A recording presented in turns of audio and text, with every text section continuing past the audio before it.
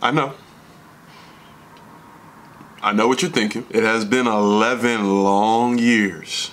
11 long years, man, since we have seen the return of the Air Jordan 11 Retro Cool Gray. You're thinking to yourself, should I be like the guy who paid $850 for the shoe? Should I just wait, maybe luck up on release day for retail? Should I just keep waiting and eventually pay a lower resale price? What should I do?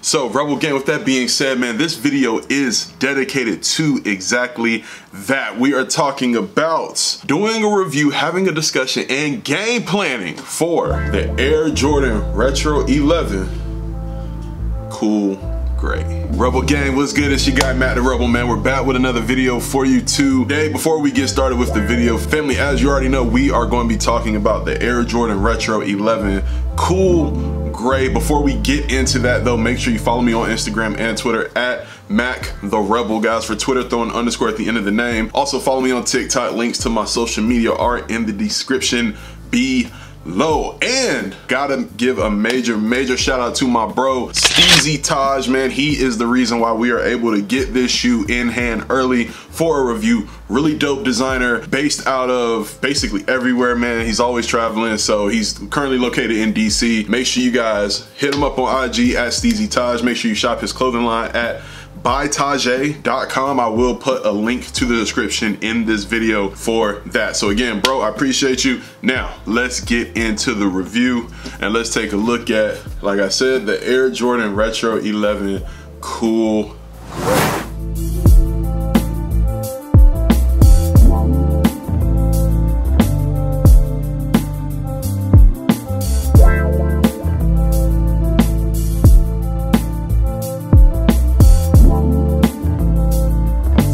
Listen, I know a lot of people are panicking. I know what you're thinking. You're thinking to yourself, do I really have a shot? Do I really have a chance at copying one of the most sought after sneakers of the year, and to some people, shoe of the year because of the nostalgia? MJ first donned these in 01. They came back out in 2010, and since then we have not seen this shoe for 11 years. Family, I am here to tell you, before we start breaking down the materials of this shoe, do not panic come release day, okay? Like, hear me again. Do not panic when release day comes, okay? There are going to be tons of pairs. This is the Christmas Jordan, okay? The Air Jordan 11, there's always an 11 at Christmas time. There are always massive pairs. These are not like Jordan 1s that drop only 100,000 to maybe 150,000 pairs every now and then. You're going to get a couple, maybe a million plus pairs of Air Jordan Retro 11 Cool Grays, okay? I don't want you guys to panic at all. When release day comes around, you should be able to get your hands on these mighty easily if you put in the groundwork. And what I mean by groundwork,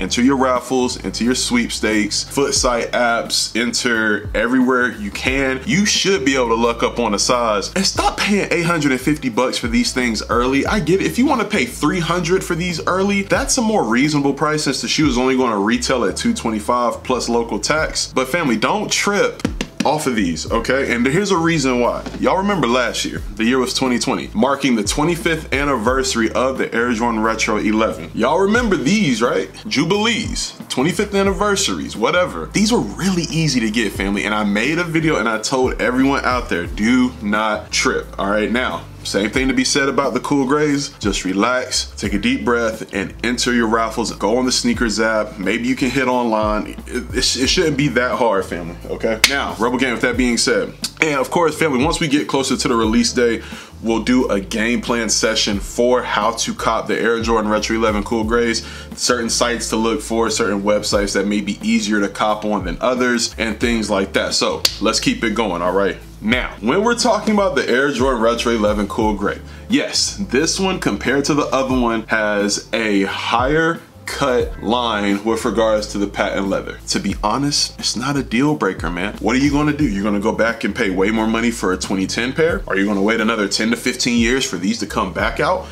What are you gonna do? Me personally, I'm copping, and I'm copping 2 pairs so I can beat the hell out of one of them, just like I did my Gammas. And as you guys can see, my Gammas, although in still good condition, they are very worn, and you can see cracks right there on the side with the patent leather, man. So Anyways, family, we're not talking about Gammas.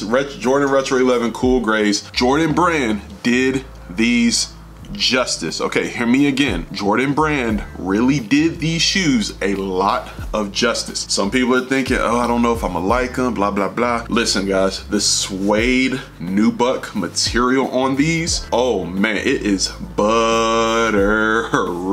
As you guys saw in the B-roll, man, the buttery suede nubuck texture on this, thank you, Jordan Brand, for not ruining the cool grays.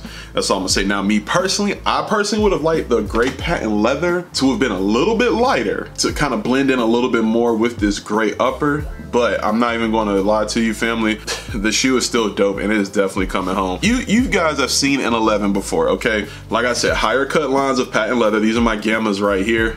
You can see the line is just a tad bit lower, but all in all, family, 23 logos right there, Jumpman logo right there. Also, make sure you pay attention because I know that these cool grays, there are going to be a lot of fake pairs flying around. Make sure that that Jumpman and that 23, make sure that Jumpman logo, the ball is right in the middle of the 2 and the 3. Okay, that's one giveaway to spot a fake. Patent leather is nice and cool. White laces come with the shoe, doesn't come with any gray laces or anything like that. 11s most of the times don't come with extra laces. Don't even, you know, really go crazy over that. As far as the sole goes, we have icy blue soles. Okay, so not clear translucent soles. We get icy blue soles on the Jordan Retro 11 cool gray, and in the middle, of course, as you guys already know, Jordan logo and branding right there in the middle of the tongue. White laces all the way up and down, and that's mainly it, Rebel Gang. I'm not about to sit here and try to hold you and talk your head off about a Jordan Retro 11. You guys are going to see plenty of reviews of this shoe. Honestly, you guys are going to see too many reviews of this shoe because everybody wants to do blah, blah, blah. I'm just talking about it so people who are subbed up to the channel, you guys are able to see it, okay?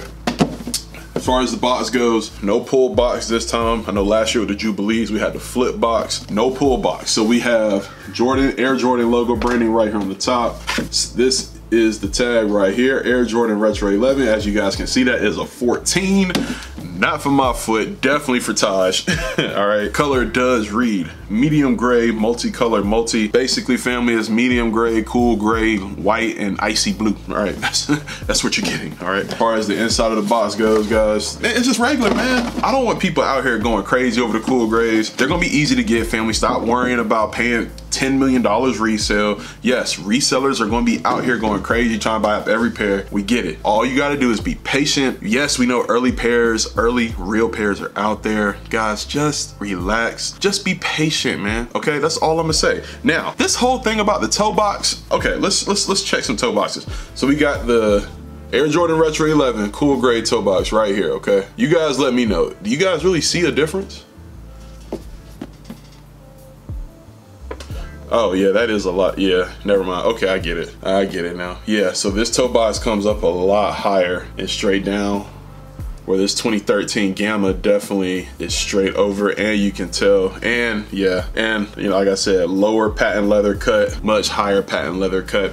So I get it, man. People, if you tripping about a toe box being a couple centimeters higher, or a couple centimeters lower than another, who cares, man? Buy the sneakers, wear the sneakers, move on. Let's get to it. All right, so family, with that being said, that's it for this review. No, I'm not going to give you guys an on foot until release day because, like I said, these belong to my guy Taj. I do not wear a 14, I wear a 12. So yeah, you guys get what I'm putting down. All right, so family, with that being said, it is your guy Matt the Rebel, man. It is the Air Jordan Retro 11 cool gray. It is the Air Jordan Retro 11 Gamma. It is the Air Jordan Retro 11 Jubilee, guys. We're checking out of this video, family. I hope you enjoyed it. To all of our new subscribers, new family members, guys, welcome. Thank you for checking out another video. I love you. I appreciate you. And family, I'll see you in the next one, and we out. Peace.